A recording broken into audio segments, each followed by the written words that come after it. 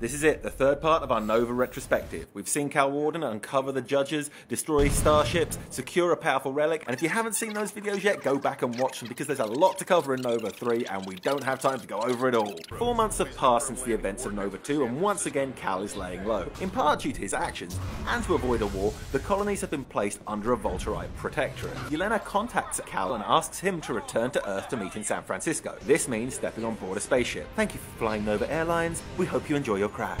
Smashing down into the Volterite-infested San Francisco, Cal makes his way to Yelena in a Nova base for evacuation. Arriving, he discovers that Yelena is now real, having been gifted a body by Prometheus. She explains that she and Nova were trying to overthrow the Volterite-controlled government. Now she needs Cal's help to recover a piece of terraforming Judgetech that Nova's forces had acquired. Despite objections to having stolen from the judges, Cal agrees. Jumping into a buggy, he rescues the device, but not before Prometheus reveals a second Judger device has been found and he must secure that too, immediately. Cal is teleported to a Judge's ship. Here he meets with a rebel Volterite named Maz-Ra, who wants the ship to aid in his resistance movement. Agreeing to collaborate, Maz uses his psychic abilities to find the artifact and they plan to repair the ship and kill the onboard Volterites. Together they fix the ship and use its systems to take control. Cal gets the artifact and Maz gets the ship. Job done. Without warning, Cal is transported with Yelena to the planet of Bereras. Prometheus again,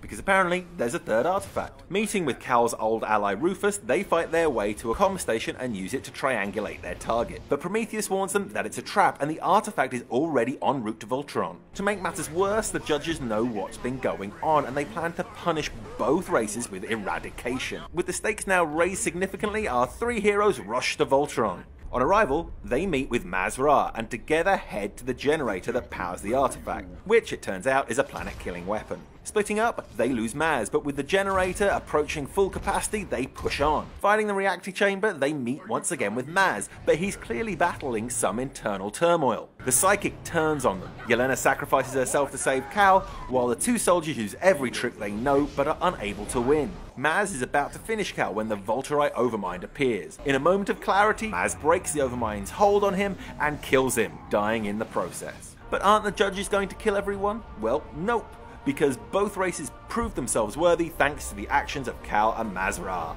And that, my friends, is Nova, the story of one hero, his AI partner, and a lot of crashed starships. As always, remember to like, share, and subscribe to get more great Gameloft videos.